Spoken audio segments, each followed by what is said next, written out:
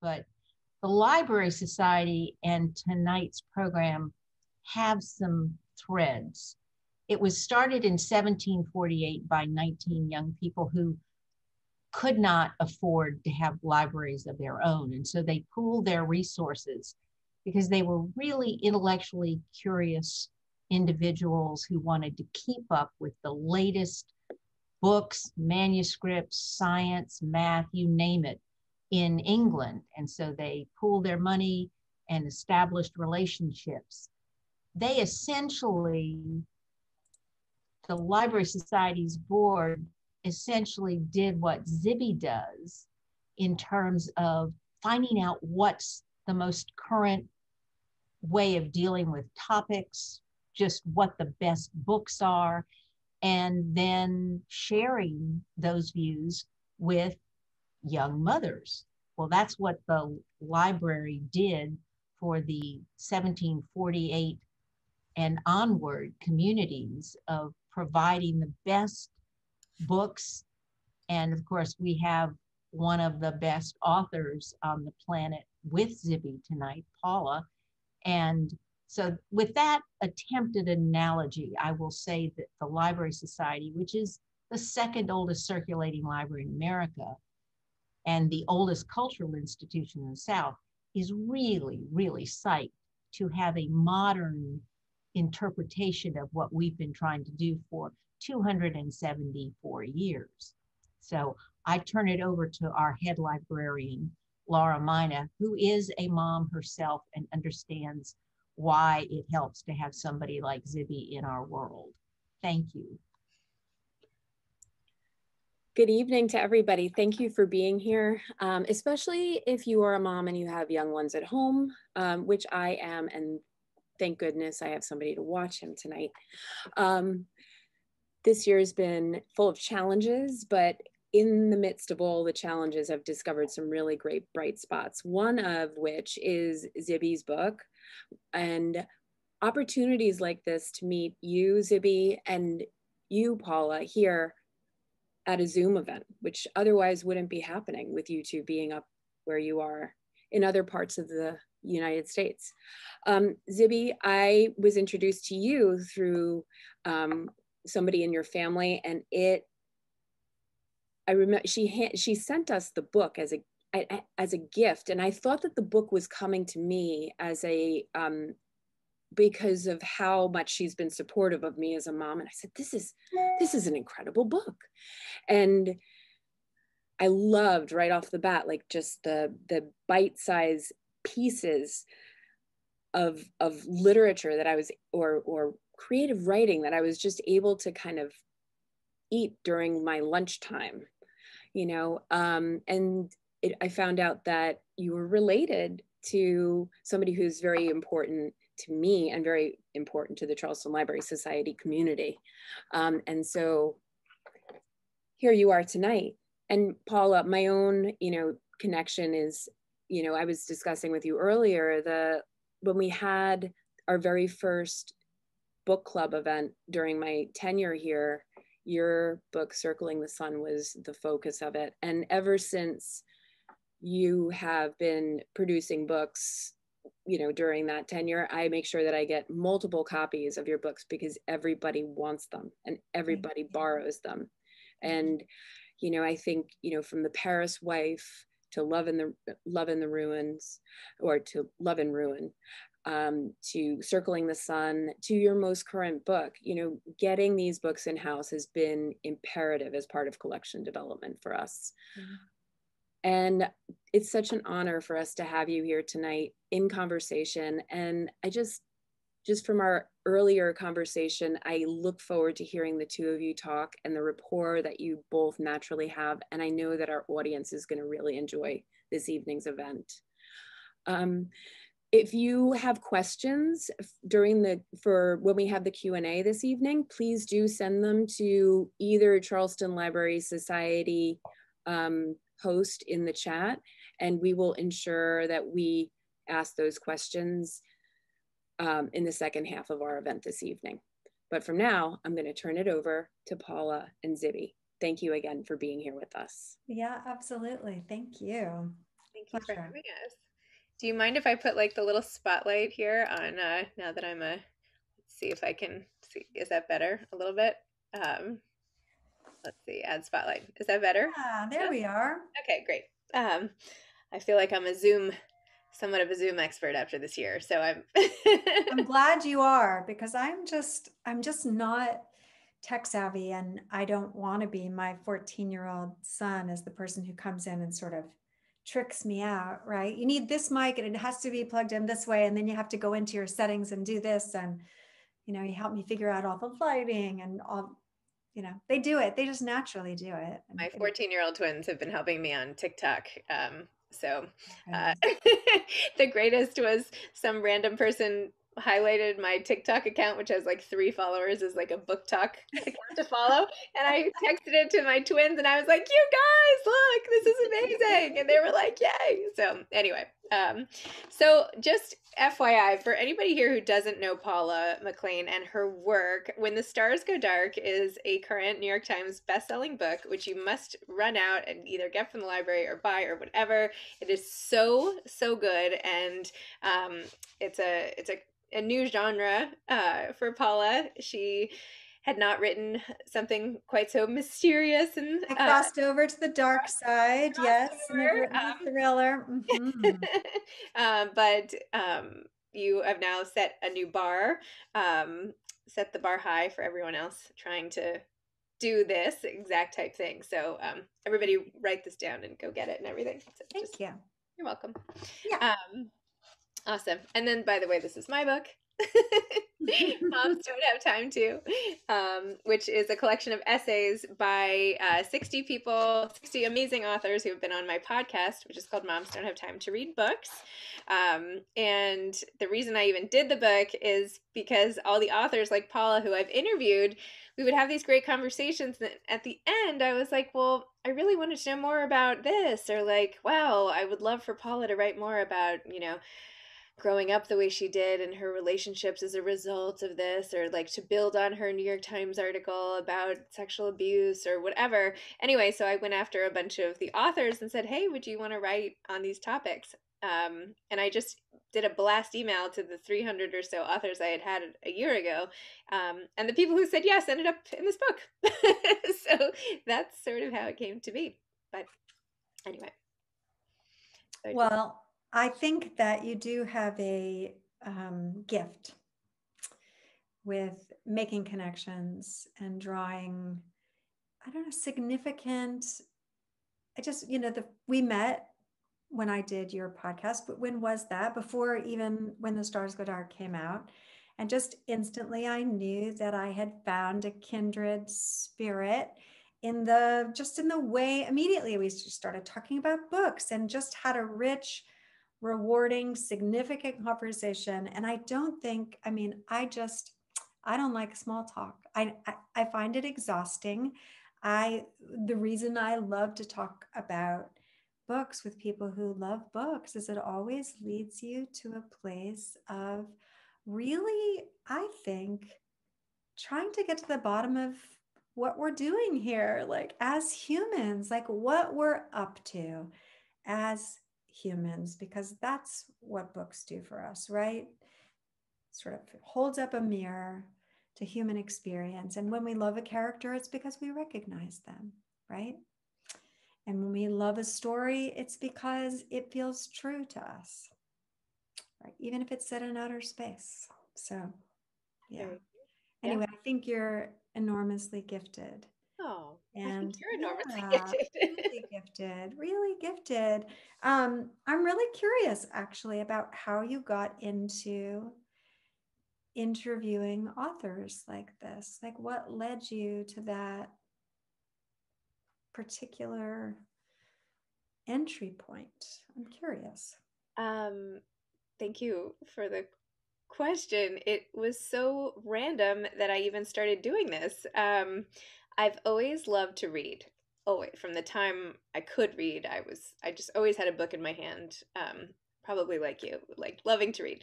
And I also loved to write. And so after I got divorced, which was about 6 years ago, I suddenly had a lot more time. I have 4 kids of my own, and all of a sudden I had these weekends without the kids, which were like gutting to me. It just like I was crying so much, and it was like a really hard adjustment um, to not have them after like being so in it for so many years. So I had all this time. So I was like, well, now I can pick up some of the things I didn't used to have time for, like reading and writing more essays. And I had always written, but not so much lately. So I started writing a lot more parenting essays on the weekends off. And I had the perspective and the sleep to be able to, to do something that made sense. And I wrote this one article called A Mother's Right to Sanity for HuffPost that went viral about how I just like, I just gotten fed up. And like, I got one last email about the preschool teachers needing empty toilet paper rolls. And I was like, that's it. I cannot. Just stop. And like also that I had had a lot of kids in my life because I love kids, and I wanted to have a lot of kids to spend time with them, and there was so much work around the kids and paperwork and emails and whatever that I was often being like, wait, hold on, let me just finish this. Anyway, I wrote that article. It inspired me to write a lot more articles, and then it inspired my husband one night to say you should try to put a book together of all these essays that you've been writing. And I said, ugh, like moms don't have time to read books. And then I thought, oh, that's so funny. I'll use that as the title of my book. And then I started talking to the few friends I had in the publishing world who said nobody is going to find that funny in the publishing world. And a girlfriend of mine took me out to lunch. I actually just reminded her of this over the weekend because she didn't even remember doing this, but we went out to coffee and she said, you know, I'm really good at figuring out what everybody in the world like should be doing as a job. I was like, okay. So she's like, I don't know if this book idea is the right thing, but I don't know, let me think about it. And then like a few days later, passing me at school drop off, she said, I think you should start a podcast. And I was like, well, what's a podcast? Like, why would I start a podcast? Like, I don't listen to podcasts. Honestly, I still don't listen to podcasts really. And I was like, well, if I were to start a podcast, I could use that title, this like abandoned funny title, Moms Don't Have Time to Read Books. So then what would that podcast be like? What would that be about? And at first I thought, I'll just read those essays that I'm constantly forwarding to people. I wasn't really on social media, so I hadn't started posting on Facebook, or now I can easily share articles, but I would like rip them out and like mail them. And like, so I was like, well, I'll just start reading those essays, or I'll read, you know, a passage of this book when I'm like, oh my gosh, you guys have to read this, because I get very excited about everything. Like when I read a book, I want to shout that I love, I want to shout it from the rooftops, which I'm essentially doing now every day. So that's kind of how it started. And I found out that was illegal to read all those things, but that perhaps I could go right to the authors. And I knew about 3 authors, and I was like, well, I guess I'll just start with them and see what happens. And I've always loved talking to people. I was a psychology major. I wanted to be a psychologist. You know, when the air conditioning guy comes over, you know, by the time he leaves, I know all about his wife's infertility problems. Like I'm giving him a doctor referral. I'm just like that kind of person. I don't know why. I'm like really, really curious. No, it's the energy is connective. It's connective, and it's, you know, driven to meet people on a plane of familiarity, of warmth and humor and familiarity. I don't know. That's my sense. And I think I'm not surprised to know that you were a psychology major in college, because I can see that that is driving you as a reader too. Well, I mean, there's a lot of, I mean, I wouldn't be surprised if you also were a psychology major. What did you major in? Unofficially, I majored in English and history, which now makes sense. Yes. Being, you know, trafficking in the historical novel, but it's just something I've always been fascinated by, like why people do what they do. And I think that's what drives me as a writer, but it's also what drives me as a person. And maybe some of it is my childhood. You know, I grew up in foster care with a lot of loss and displacement and uncertainty. There was so much uncertainty. And one thing that we know is that kids who have a lot of uncertainty tend to project what they think might be happening and to read. They learn to read. Do you have friends like that, or did you grow up that way where you learn to read people based on their body language, what they're saying, what they're not saying, what they're holding back? And then that is, I mean, to me, I have an unofficial degree in psychology, right? That's always, in fact, I used to write, I wrote The Paris Wife in a Starbucks near my house in Cleveland. And that was fun. My kids were really little then. I had 2 kids under 4 and a teenager at home, and my husband worked all the time, and I never had time to myself. And I also couldn't compartmentalize. Maybe you're good at it. You found this time once your kids were spending time with their dad on the weekends, but I had to get out of my house, even if they were like upstairs and there was a sitter and somebody else was in charge. I couldn't turn it off, the mom thing. I couldn't turn it off, and I couldn't stop listening for them, and I couldn't stop thinking I was supposed to be making a grilled cheese or whatever. So I went and I wrote in a Starbucks near my house in Cleveland, and that's where most of The Paris Wife was written. Wow. And I just hadn't been alone with my thoughts. It was, and of course, I was transporting myself to Paris every day too. So it was like going on vacation, but also doing a deep dive into these people's consciousnesses. And it felt euphoric. It honestly did.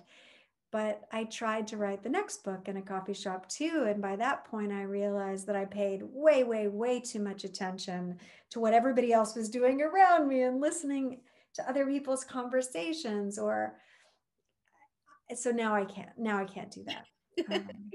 Now I can't do that I because thought you were going to say you paid too much in coffee, like that you. Oh, no, I was really good at that. Like when I wrote The Paris Wife, I was dead broke, like really, really broke. And I'd been broke for a long time. Like I knew how to live that way. So I had a scheme, right? I would go into the Starbucks at whatever, first thing in the morning, and I would buy my 1 tall dark roast coffee for $1.48 or $2.48 or whatever it was. And I'd rented that chair, I thought, for at least 4 hours, if not 6 hours, until it was time to go pick them up from daycare. So, and then school, and that's sort of how I made my way. How old are your kids now? I have twins who are about to be 14, and I have a 6 and 7-year-old. So I feel like I was more like you with my older kids. I felt very guilty all the time, and it was hard to shut it off. And now I'm, I'm like, whatever, whatever, it'll be okay. But to be honest, I feel like I'm actually kind of a better parent at this point because I'm not as on top of them as I was my older kids. But I also think, and I don't know, I'm assuming your kids feel the same way. They're really into what I'm doing now, right? So, and they can see it. Like, you wrote your book, you have a book in your hand. Like I do a podcast, they can listen to the podcast, and now I have a book or whatever.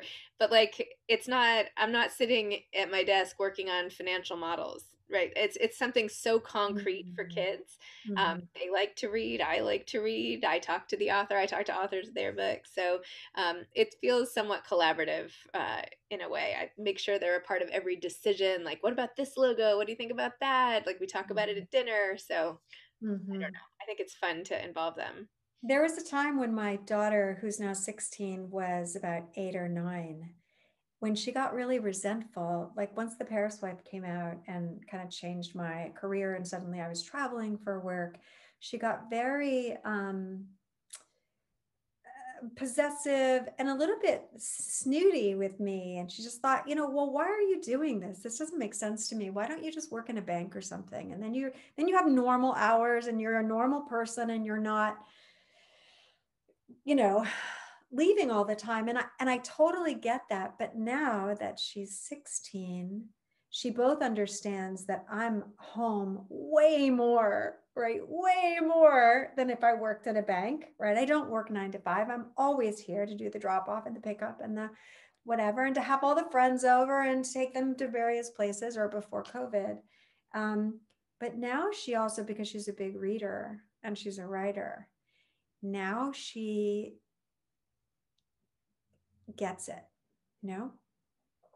She gets it, and she wants to have a creative life herself and has a new, I don't know, respect, I suppose, even though she's 16 and she's supposed to be whatever, right? Rolling her eyes and not talking to me. But in fact, she said of this latest book, you know, finally I have a book I can recommend to my friends, you know, and she had me come in and talk to her class. She's actually, yeah, she feels more and more like an ally. And it sounds as if your kids are really allies for you right now. They can see what you're doing and support what you're doing. And it's not always easy, right, for women to do work that they love and that feeds and nourishes them. Like that's a win for the whole family, right? Because then you have more to give back. I mean, I think this speaks to what you and I were speaking about sort of before this started, which is how you were asking me, like, how do I fit it all in? And I think that essentially that's the same question that all of us have to answer every single day. Yeah. Everybody, no matter who you are, you get the time you get, and you have to figure out how to spend it in the best way. And then you get to do it all over again the next day. Mm-hmm. And how do you get to squeeze in all the different things? So I often feel like, okay, well, if I'm going to do this, like, whose time is this coming out of, right? I'm not willing to take this out of the kids' time. Am I taking it out of my time with my husband? Am I taking it out of my sleep? Or am I taking it out of my exercise? Which is usually like, yes, I'm taking it out of there. Definitely that. That's usually where it comes from.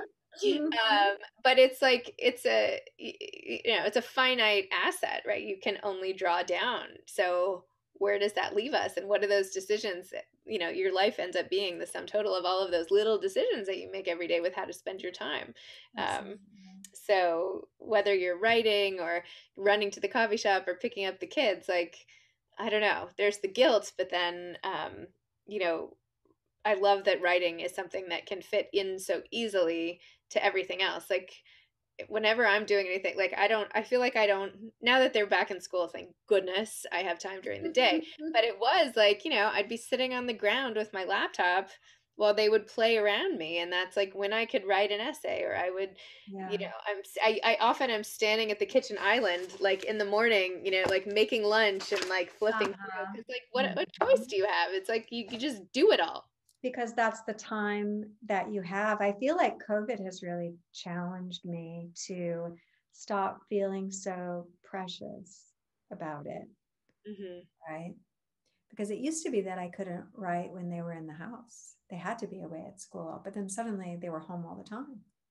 And so either I was going to find a way to work with them in the house, or I wasn't going to work. And that was not an option.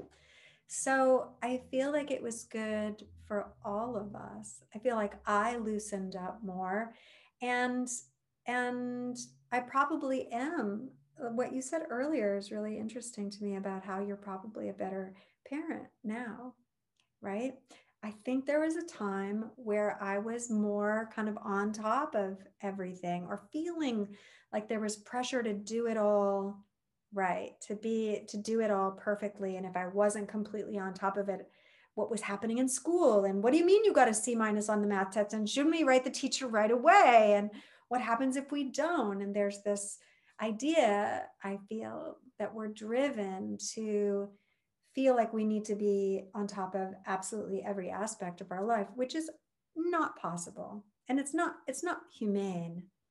So yeah, what matters, and then what does it cost? Yep. What are you willing to pay? Right? And I think that having enough of a sense of humor that, like, none of this stuff, like, I don't know, you've gone through a lot of stuff. I've had like a lot of loss in my life. You've had a lot of trauma and stuff that you've talked about. I'm sure a lot you haven't talked about. And I don't know, it just makes all the other things, like, I was emailing the teachers about something today, and I was just like, like, sorry to be like a middle-aged meddler this morning, blah, blah, blah. But it's like, really, like, they don't need to be hearing from me. And like, but I have to send this stupid email, and I don't know. It's just like, there are so many things that are so upsetting and so sad. And, for my book, my husband's mother, my mother-in-law and grandmother-in-law both passed away from COVID, and my mother-in-law had like a 6-week horrific illness that I'm so we were sorry. in charge of, like remotely, right? She was in Charlotte, and she lived in Charleston for a long time, as did my husband and a bunch of his friends and my sister-in-law and everybody. So they were like so tickled that I was doing this event tonight. And by the way, the family member is my Aunt Jenny, who lives in Charleston now. So I was delighted she gave this. But anyway, all to say, life is short, and when you have that perspective sort of at the top of your mind every day, then then you're more likely to have the like dance party with the kids when really they're supposed to be in the bath 5 minutes earlier. Right. So, right. So to me, I feel like, and something I read recently, I don't know if you read this Adam Grant essay in the New York Times about COVID and the mood of this entire year of 2021 is like a malaise, like a fatigue. languishing. Because, exactly, because we're so distracted. And we're distracted because we're worried. And we're worried because we have lots of reason to worry, right? But with our attention being pulled in all these various ways, we just feel dread all the time. And what we're missing, the opposite of that, is flow. And I guess that's a question I have for you about, because for me, that's the key. When I'm in a place where I'm absolutely in tune with the work that I'm doing, with the book that I'm writing, connected to the characters, connected to the story, there is no sense of time. My favorite thing is looking up and 4 hours have passed and I don't know where I've been because I've been outside of time. And isn't that sense of flow? And it's the opposite of what you're talking about, like trying to steal these moments, right? So I guess, how do you deal with moments when you're not inspired, or what happens when you are inspired, or how do you do your work anyway? Well, I think writing work is different than reading and analysis and Yeah. that kind of prep work.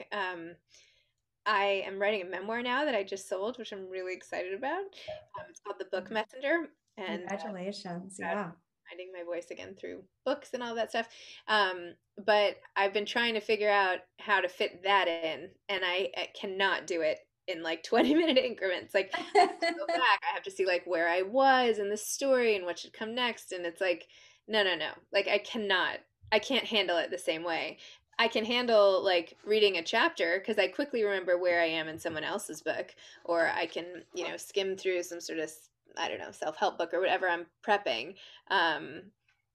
So that's not hard. And I don't need flow for that, right? You don't need flow necessarily to read. Although, I mean, it's better if you have more time, but it's better. Yeah. it's better. But I can still read an essay and, 5 minutes later move on to something else. But yeah, writing, I've decided I have to do in big blocks of time. And I'm doing it in the mornings when I don't have those 4 weekend mornings a month when I don't have the kids. That's when I'm going to get it done.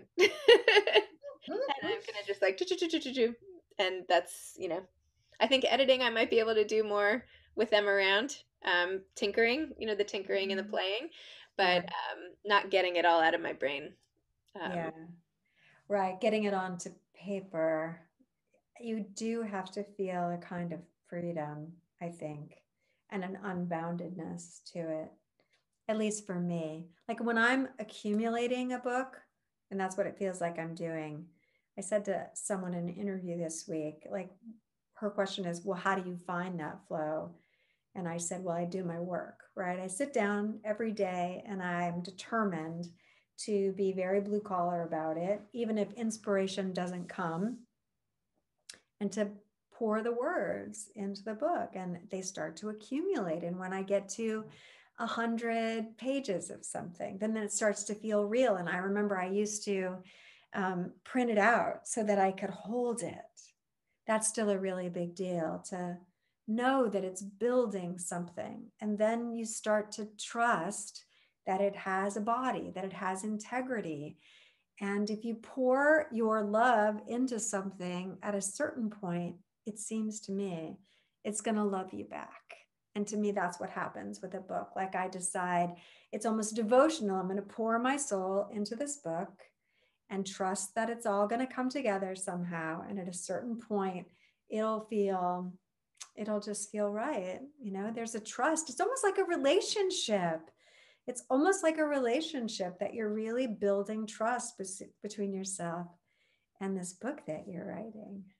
So when you write, when you're in that phase of just getting it down, are you making, how much effort do you put towards making the sentences sound great versus getting the thoughts down? Because stopping to make the sentences great is slowing it down, right? It like slows down the translation. Yes. It's almost like putting it in another language, right? It's like as if I was writing in French. I would have to like it's two hats. There's the more immersive creating, right? That the energy of making is very different from the energy of editing.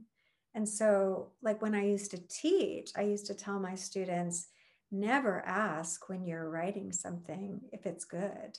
Like never, when you're making anything, when you're making a sandcastle, don't ask if it's good, just play, like just have that sense of play. But there is a tension, right? There is a tension when you start to realize, for instance, when you write a sentence that feels like it does have like a depth or a dimension or an energy, and it's touching something, it's igniting something interesting. And then suddenly you want to bring the rest of your paragraph up to that level. And then there you are with your editor's hat on, and it sneaks in, and there you are, and the whole morning's gone, and you've just been toying with a paragraph. Well, you can't write a book that way, right? So it's a constant struggle. But maybe if you make each paragraph sort of perfect as you go, then at the end, you don't have to go back for as long. I don't know. Wouldn't that be nice? I'm interested, do you have bad habits as a writer, or habits that you wish you didn't have? I don't know. How would you answer that? Well, I think it's what we're talking about. If I have a bad habit as a writer, it's that I love language so much that it's really hard sometimes for me not to fixate on it. I mean, I got my start as a poet, and there's something that's still very strong in me to make a sentence beautiful, or to make it even musical, right? To reach for images and to have a sense that the sentence itself is alive. But I will get stuck. And sometimes I say it's like wallpapering a room that doesn't exist yet. So yes, you have this. And in fact, I did it with The Paris Wife. I do it all the time. You know, I'll work and work and work and work to make this opening chapter perfect. And then it never lives in the book. It never exists. Or it's one, paragraph at the end of the book or something, because we don't know at the beginning the shape that the book itself will take or where it will lead us. The idea is almost like the energy of the book is a piece of string or a magic carpet or something that's pulling you into a world that starts to have integrity. If you follow it, then the words are building to create this book. But one pretty sentence at a time, that's challenging. I interviewed the author of Hamnet. Have you read Hamnet? I haven't. People are talking about that book, Maggie O'Farrell. Kept talking about it, and I was like, I don't know. It just doesn't sound like something I'd be into. So I didn't read it, and then I was like, okay. And then they pitched me for the podcast, and I was like, well, everyone else is reading it. Maybe it's good. And so it's so good. It's really? So good. And I'm like, I'm a moron. Like, people are all reading it because it's like beautiful and interesting and dark and like so immersive, and like you So really it's about Shakespeare, right? It's a historical. it is, but barely. I mean, yes, it is, but it's really about what it's like to lose a child, and the impact of that on a family, and you know, with like this abusive sort of grandfather, and it was so good. But anyway, when I interviewed Maggie O'Farrell, she said her advice is never to start at the beginning. That when you're doing a project like a novel, start in the middle. I'm writing this down. Right? It was such good advice because she's like, you know, you never actually You really, don't even you don't know. know where the beginning is, so don't even try. Just start in the middle and get going. I don't know. I loved that advice. I love it. I love it. And in fact, I'm working on a new book right now Ooh, and struggling. Beginnings are hard for me. I mean, I guess that's why I wanted to know, which you haven't divulged, by the way, do you have bad habits? I mean, there I was. I told you all about mine. my bad habits. I have so many bad habits, but I don't know what my bad writing habits are. I mean, I think it's not, I don't know if it's a bad habit, but I just like get in my own head way too much Yeah. about it. So I'm like, oh my gosh, like this isn't good, or where's this going, or this is relevant, or how am I going to do this? Or you know, I just like, I have all these, like, I'm trying to turn the car on and it's just like sputtering. And I can't like get it going. And I waste all this time on that. And Yeah. then finally I've had to trick myself. Like most days when I start, I trick myself and say, I actually put in all caps, like draft 1 of 3. Because I was like, well, if it's not the final draft, it doesn't matter if it's bad, you know. And I I finally got love started. it. I love it. I told a friend once, and I think about this sometimes, that I'm sneaking up on the day's writing like a lion in the veldt, you know, like if I sneak up on it, if I pretend, you know, that it's just a draft or whatever, then I won't put that pressure on it to sing immediately. It's only the accumulation. And at a certain point, so I try to write 1,000 words a day when I'm accumulating, when I'm in the making part of a book. And it's a trick. And in fact, I keep track of I'll show you, I keep track of my word count every day, you Oh, know. wow. And Hemingway used to do that. And it's a trick I stole from Hemingway. But I'll tell you that what it does is it's almost like it feels more concrete. It feels more concrete. I can look at the numbers, and it also feels devotional. Like, here's the day I sat down, I did my work.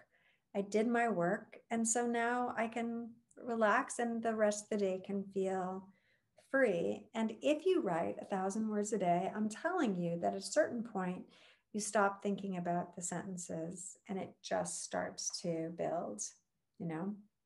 So I'm in that place now, and it sounds like you are too. Wait, what is your new book about? Well, I can't tell you because I Right. haven't sold it yet, and I'm really just getting started. But you know, something really interesting happened to me when I switched genres, which was an accident. This character, this detective, missing persons expert came to me essentially and hijacked my entire career.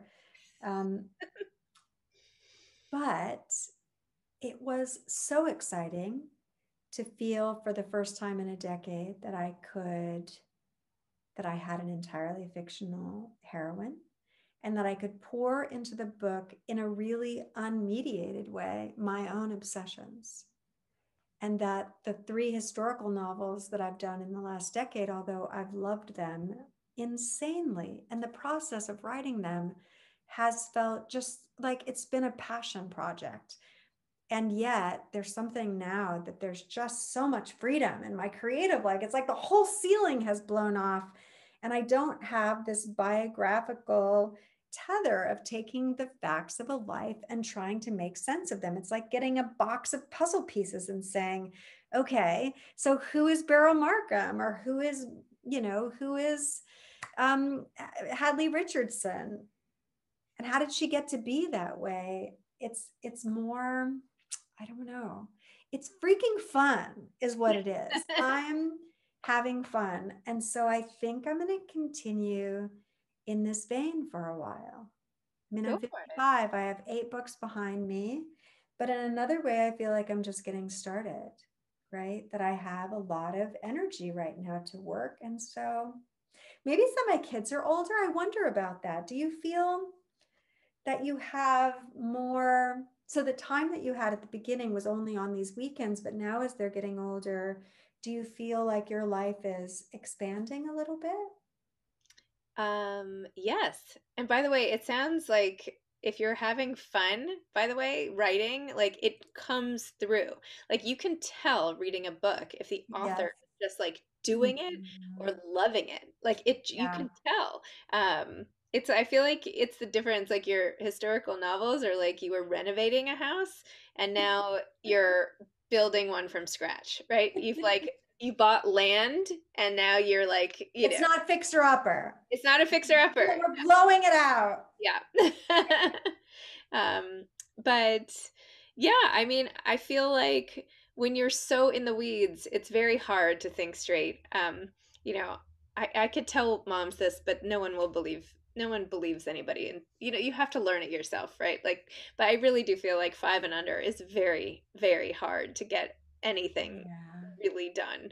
And at least Including a shower, right? yes, it's just hard. It's hard. I think also the fear, right? Because there's like you have to make sure your kids are alive and okay, and like you Yeah. know, there's like now I feel. I mean, I shouldn't say anything, but I don't have to watch them to make sure they're gonna not fall down the stairs, right? Like that whole pressure has been lifted. They can take their own showers. They can like, you know, they're much more independent. So so a lot of my anxiety has been lifted from that. I mean, it's still around. I just keep moving it. You know, the anxiety cloud just, you know, it just goes on new It's places. But sticky. It's sticky. It'll attach yeah, to yeah. anything.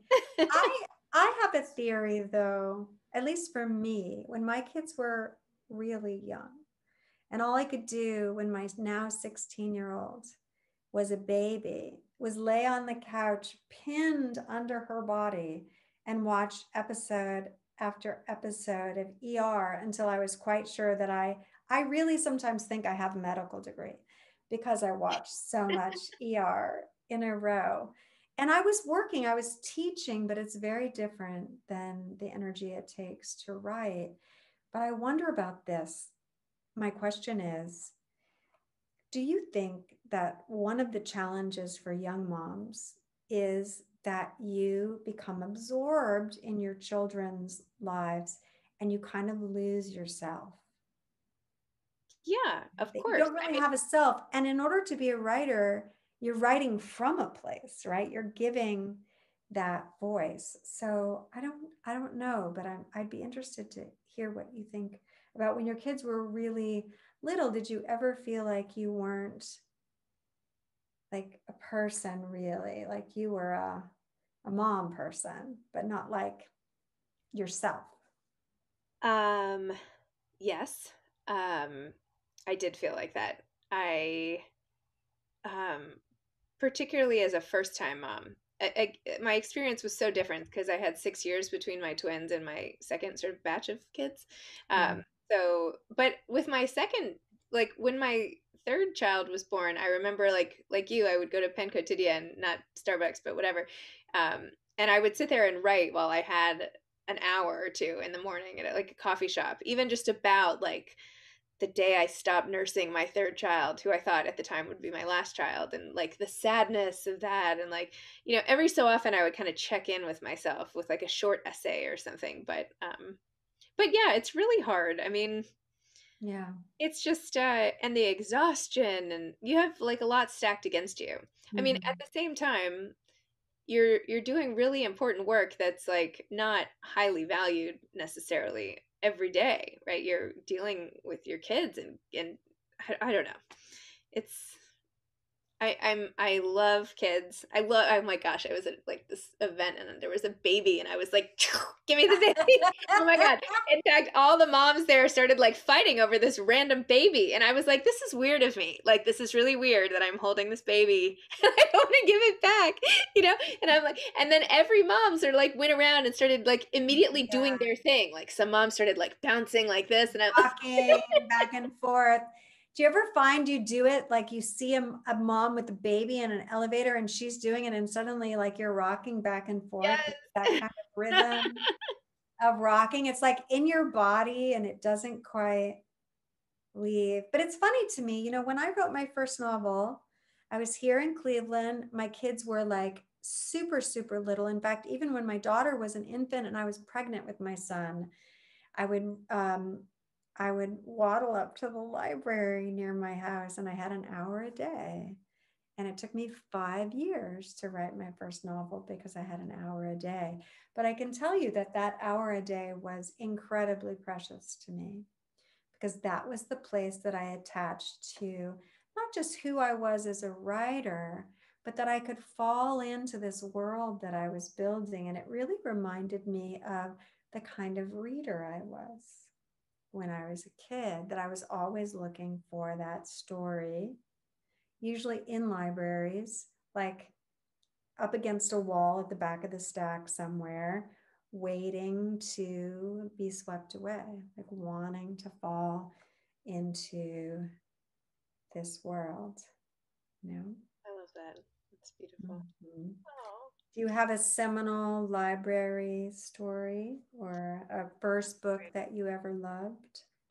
Well, libraries, like every summer, my mom, we would go back and forth to our local library with this big tote bag that she had, and it would like sit by the door, and we would stuff in as many picture books as we could, and then we'd bring them home, and then I'd like, and then we'd put them back in and go back to the library, and we like kept doing this over and over, and I would keep a list of all the books that I would read. And actually, I found that list recently in the same sort of, I think it was from my school, like this brown hardback thing. And now I like want to go back and get all those books again. But That's no, so I love the sweet. library. Like you found the list. Yeah. Oh, It's all like in my little script from when I was young. And beautiful is yeah, that? I should I post. love it. I love it. It reminds me of the, is it Joan Didion who has the quote that we should be on nodding terms with our former selves? Hmm. And that there's something about saving. And I know we're always like, particularly now that we have so much stuff we're throwing out. But every once in a while, I think that's treasure. Like that's precious that you have this connection with your early reader, right? I think there are clues. The first book, or one of the first books that I remember reading and just inhaling when I was in second grade, was a biography of Annie Oakley. Hmm. And it's like, why that? Like, why? It wasn't really even a story. It was about her life. And yet I was absolutely 100% absorbed in that story. But now when I think back, like you ever like piece through, like what are the through lines? It's like the writer who wants to like completely immerse herself in the details of Martha Gellhorn is also the person who wanted to immerse herself in the life of Annie Oakley, you know? Yeah. Well, should we open it up for some questions? I feel like I went totally over with us just chit-chatting, which I had a feeling I would do because this is It's really been fun. So I have to say my first book that I really fell into was Charlotte's Web, and I remember finishing it like in the bathroom at night after my parents had put me to bed already, and I like turned on the light and went in, and I remember just sitting there and crying. And then I was like, wow, books can make you cry. I was like, this is amazing. I love this. So I feel like that kind of hooked me. No, they can't. Books can make you cry. And sometimes I want my money back if they don't. This has been so incredible to be able to listen to both of you talk about these experiences. There are some questions that I'd like to ask you from the audience, but I want to tell you one of my wild library stories that just happened here at the Charleston Library Society. My elementary and then middle and then high school librarian walked through the doors here at the Library Society for a tour, became a member, and I can still tell you that she was the person that touched off my love of reading. And the book that she touched off, she had passed to me, was Roll of Thunder, Hear My Cry. And I like, it made me have the feels, and that is the power of literature, you know? And so libraries are magical. For sure.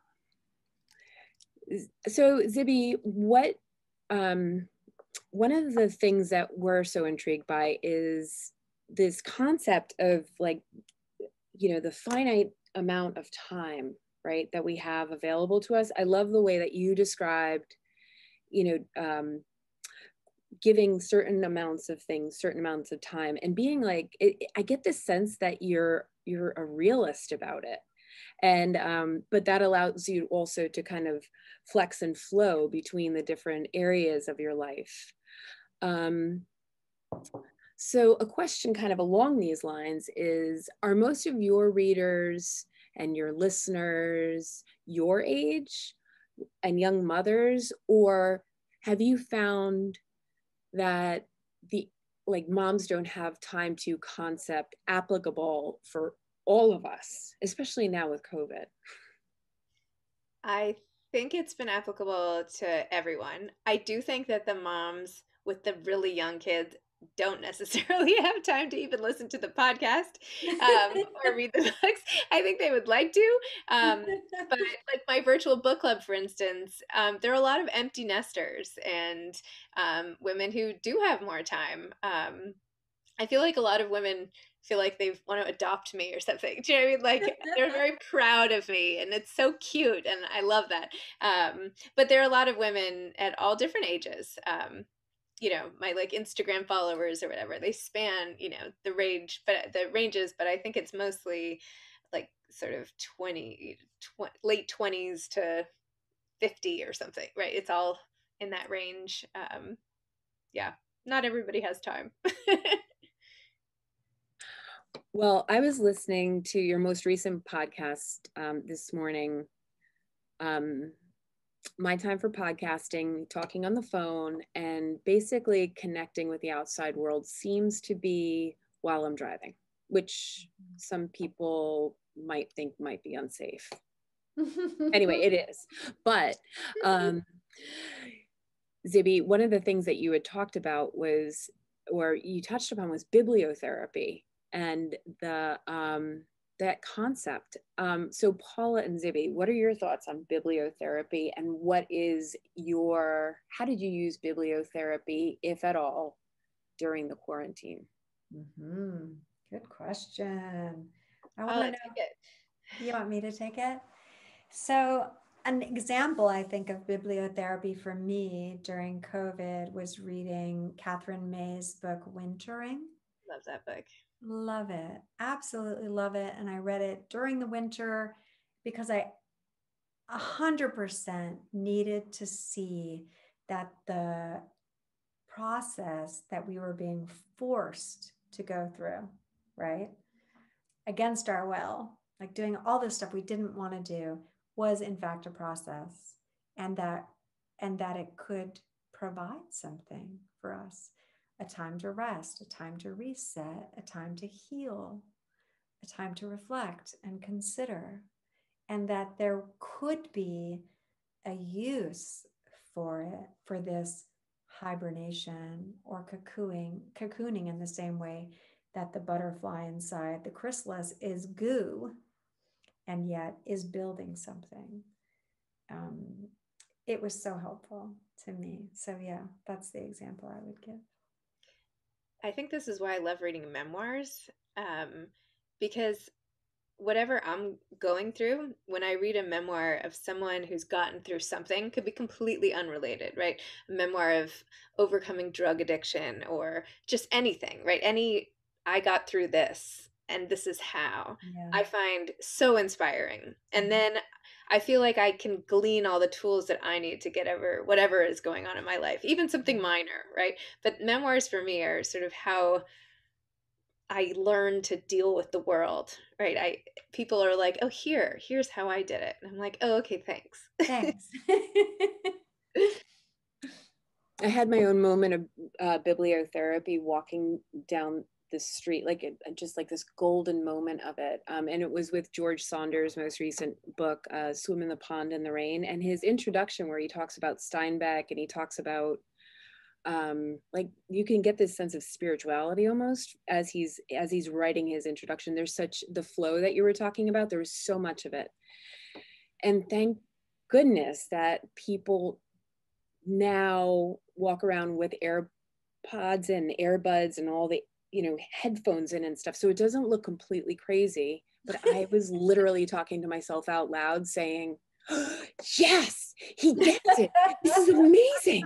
And I really, if we didn't have cell phones, would have totally looked like a crazy person talking to myself, but it struck me so hard and so fast that I tracked down his email and I sent a message to him and said, I have to let you know that I started talking to myself on the street because of your book.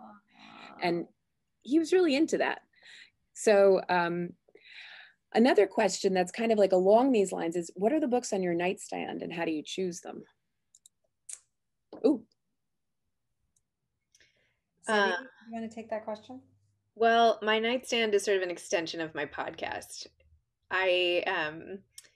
And how I choose books for my podcast is sorting through like the zillions of pitches I get, which are so amazing, and also going and looking and seeing what's coming out.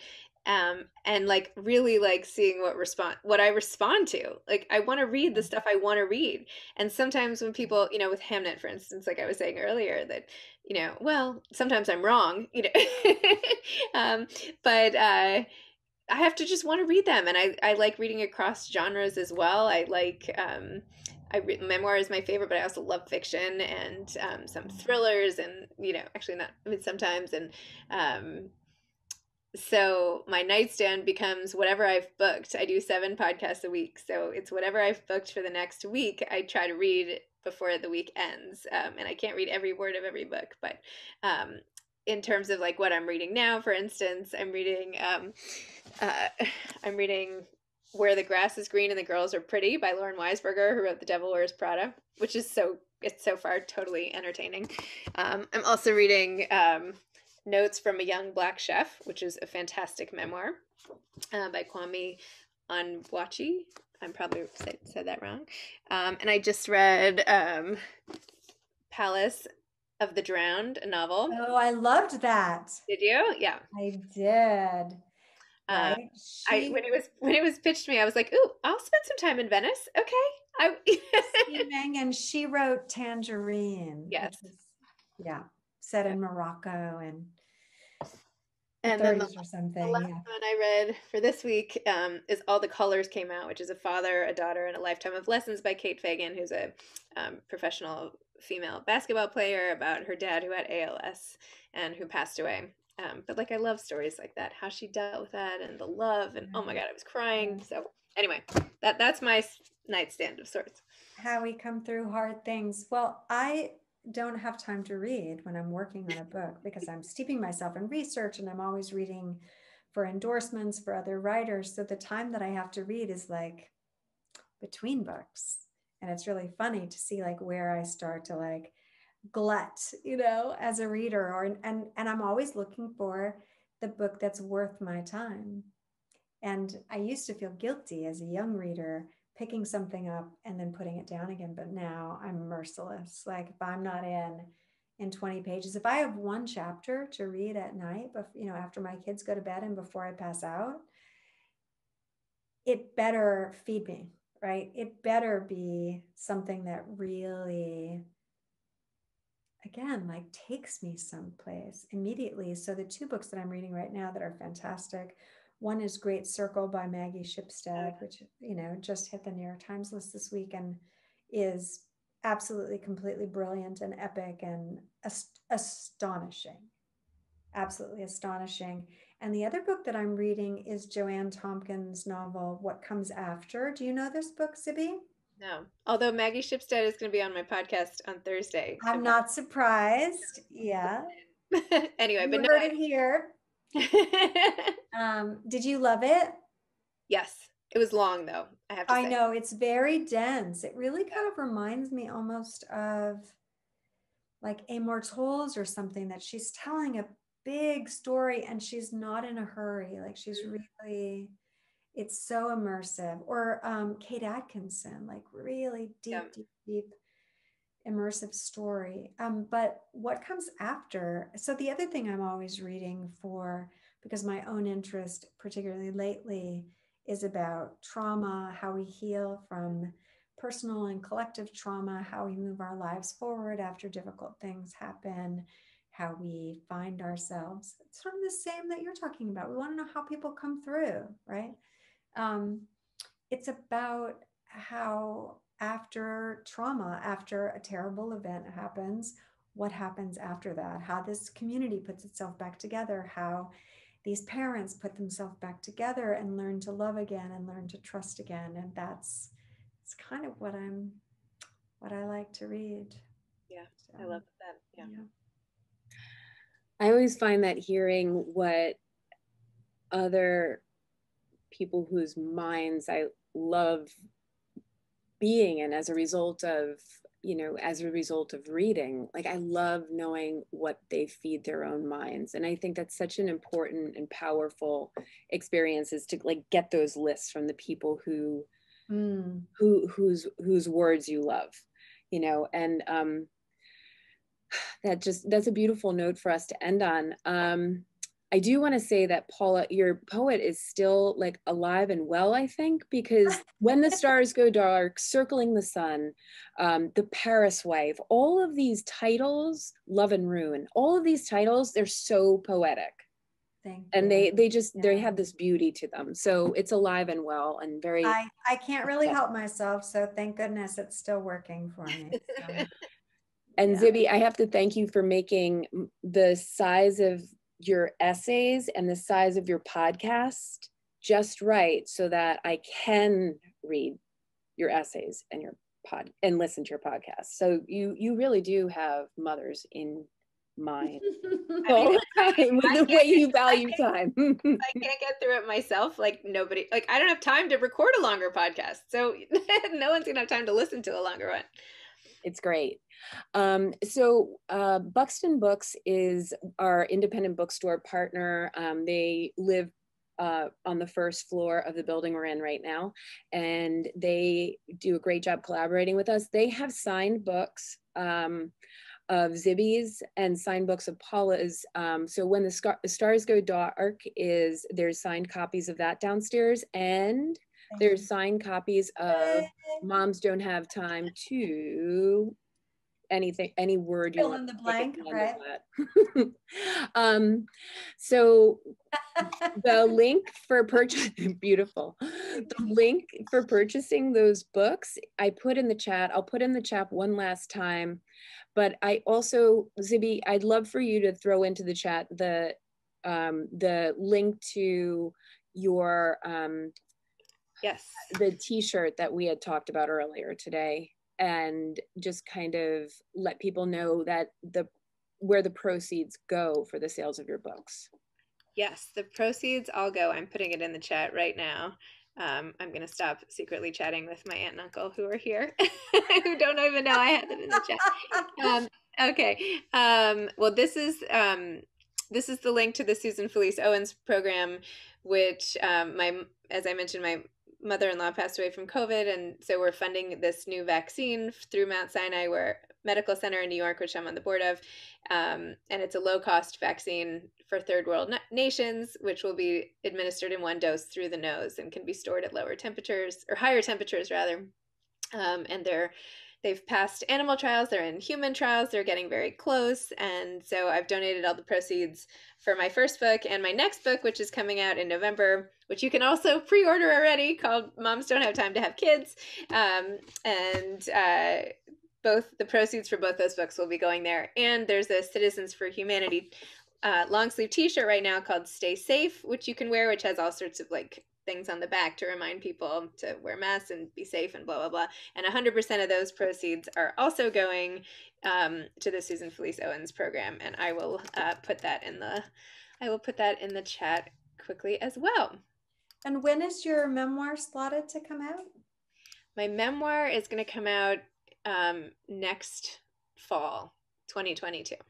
2022. And I have a children's book coming out in March of 2022 called, oh my goodness, lady. yeah, from Penguin Random House's imprint, called Flamingo, and it's so cute. It's called Princess Charming, and I'm very excited about that too. Well, we would love to have you come back in person, and I can promise you won't have to write in chats to Ginny and Warren. I can't wait to start traveling again. I'm like very excited here. Okay. Yeah, we all miss it, but this has just been delightful. Thank you, Laura. Thank you, Anne, for hosting us so graciously. Yes. And, thank you, everybody. Thanks Thanks really to nice Aunt Ginny. Yeah. Thanks to Aunt Ginny for the introduction and for handing this book to Laura, and that's why we're all here. So thank you so much. Yeah, meant to be. It was meant to be. Absolutely. Paula, you're so gracious spending all this time with me and us and everybody, and thank you to the library, and thank you everybody for watching. It's so nice. Yeah, absolutely. Thank you both so much. We hope to see you in person very soon. We would love that. Okay, everyone be well. You too. Thank you so much. Thank you. Bye. Thank you, everybody, for joining us tonight. Have a great night. Thank you.